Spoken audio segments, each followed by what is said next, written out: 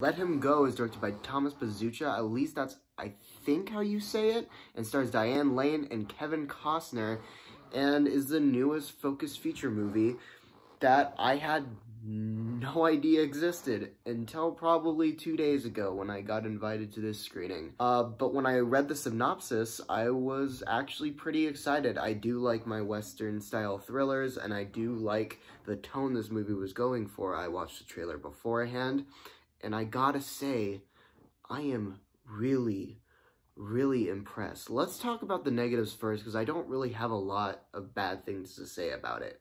I'd say the first 10 minutes needed a little bit more. And what I mean by that is it needed a little bit more setup to when the main drive of the story happens. I felt like it just needed a little more setup in there, you know, a little more character development, because something pretty devastating happens at the beginning of the movie, and it almost kind of drives the characters forward throughout this journey. And I feel like they could have developed it a tiny bit more in the beginning. But other than that, this movie is really good and really intense. This movie has some of the most nail-biting and suspenseful scenes I have seen in a film all year. The way they build tension in this movie is incredible. A lot of this has to work because of the performances given by Diane Lane and Kevin Costner. They were fantastic in this movie. Oscar-worthy performances, if I'm being honest. They did a fantastic job, and their characters were really good. You don't really know a lot about them going in, but you start to learn more about how this certain event affects them, and affects their family, and affects their relationship, and you can really feel that connection between the two, that it actually feels like they've been married for years.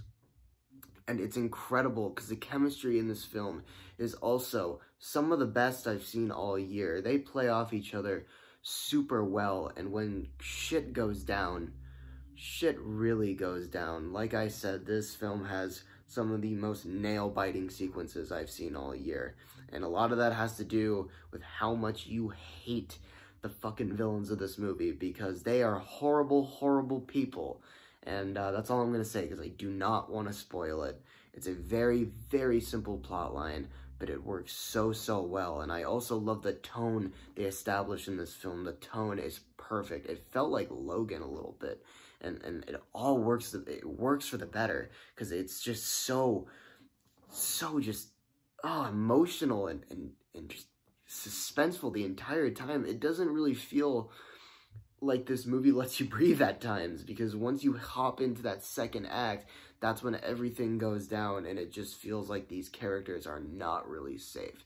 Now, it does have moments where the movie does start to slow down, give you time to breathe, and through those moments, they are character-built moments. You see that these two are forming, you know, a relationship and an understanding for each other that they didn't even know they had. Even after years of being married, it's really cool how they took this movie, and it's very subtle in its character building, and I'm kind of glad they kept it that way. But at the same time, those first 10 to 15 minutes could use a little bit more development. But other than that, guys, Let Him Go was a very good experience, and I'm gonna give Let Him Go an A-. Anyway, guys, I hope you enjoyed this review. I got a lot of things to do. I got a lot to catch up on. I have not done my reviews for Borat yet, and I feel very bad for that. So I'm sorry, guys, but I will hopefully get that out soon. So until then, I will see you in the next video.